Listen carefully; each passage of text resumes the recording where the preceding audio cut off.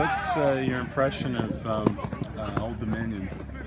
Well, I mean, I think they've got a really good program, and we've got to have a lot of respect for a program and what they've been able to do. They're very similar to us in the fact of going through 2 transition years and redshirting some players, and now this is the year that they're trying to have built up toward a little bit like us, and they're obviously competing for a chance to win the conference USA for them and to go to a bowl, and so we're a very similar situation. So we got very, very good respect for them because of what they won 6 games last year.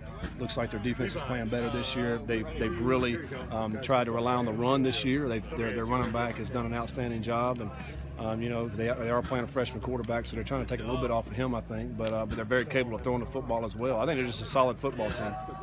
What is the mix of the running backs so good? And Law said they get them isolated a lot. Yeah, well, they spread the field, yeah. So now you're creating space. And his running back, he's fast, he's quick, he's compact, low to the ground. They have a big offensive line. He tends to hide behind that offensive line. Next thing you know, he's shooting through, and you see your secondary is already displaced, and he's got room. And when he gets room, he goes to the house. He's had some long runs. Then against NC State, he had a 70-yard pass that he took to the house, and NC State has some guys that can run on defense. So he's very impressive back, and obviously we're going to have to be in our gaps, and you better try to get him hemmed up, because if he gets loose, then he can take it to the house. You've probably been tackling better than you have in a while here.